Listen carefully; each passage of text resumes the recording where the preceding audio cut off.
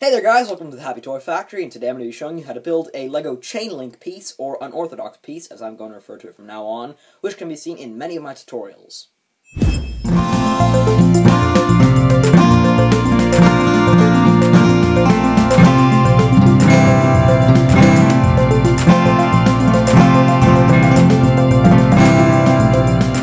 Right, so in order to create the unorthodox piece, we are going to need two things. We're going to need a basic LEGO chain, doesn't matter what color, it really depends on what you're building with, and then we are also going to need a pair of scissors. Not much safety is really required, however it is good if you are young that you have a parent at hand to assist you. So what we're going to do is we're going to get the chain like this, we're going to get the scissors, and we're literally just going to cut the chain off. So, as you can see here, I'm just going to focus.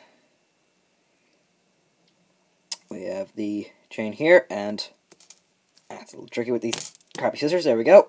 And as you can see, there's still a bit left. We can just cut that off. You can also use a filer or a chisel or something to get rid of those extra bits.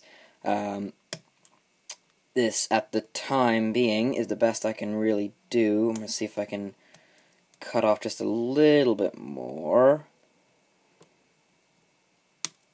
Well, there's the best I can really do, and then we can just do it again with this piece of the chain. So same thing again, and snap, and there, and again. So now we have our two unorthodox pieces created. These are replacements for a special kind of piece. They're basically normal studs with holes in the middle.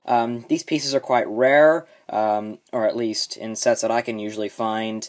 The only set I really know of that you can find them in is the LEGO Ghostbusters Kuso set, but other than that you can find them in the LEGO board game sets, but usually they're in white. And in the case of making the Five Nights at Freddy's characters, it's better to have them in a darker color. That's why I use the unorthodox pieces here, because I can get them in gray, which matches the mechanical endoskeleton underneath. So there's the tutorial on how to make the LEGO unorthodox piece. For an example of where it can be used, on my LEGO Foxy figure, you can see there is an unorthodox piece used at the shoulder here, joining the arm to the body. A tutorial will be coming out for this figure, rest assured, because I got a lot of comments asking me to build Foxy, even though I already have, but hey, I'll just do it again, because I guess this model is actually improved, so it would be a lot nicer to do a tutorial on that. So, hope you guys have enjoyed. If you did, please like, comment, and subscribe, and I shall be featuring this tutorial in all of my next tutorials, seeing as it is a very important piece in what I'm usually building. So, hope you guys have enjoyed, and I shall be seeing you in the next video.